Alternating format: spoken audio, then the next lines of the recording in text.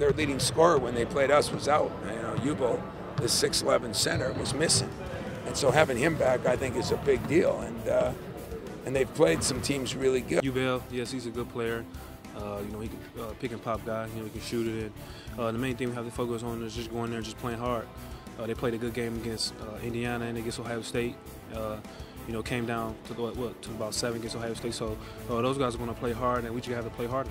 The main thing is we just gotta check. You know, if we do that, the results should come up the same as they did the first time. You know, so we just got to focus in and be prepared to guard for 40 minutes. I go out there, we got to be ready to play from the jump. We got to go out, play with a sense of urgency and focus on defensive end and stop them from scoring. And then we got to get stuff going on offense. We got to get it going early because, I mean, we don't want to be a game where the crowd's into it and we have to kind of climb back throughout the whole game, and that's going to be tough, especially on the road. So we just got to be ready to play from the jump. I heard that Nebraska is a tough place to play at. You know, they got really good fans, and you know, they're going to be pumped, you know, to play us because, you know, we just came off a big win, so we're going to have to put on there with our A game.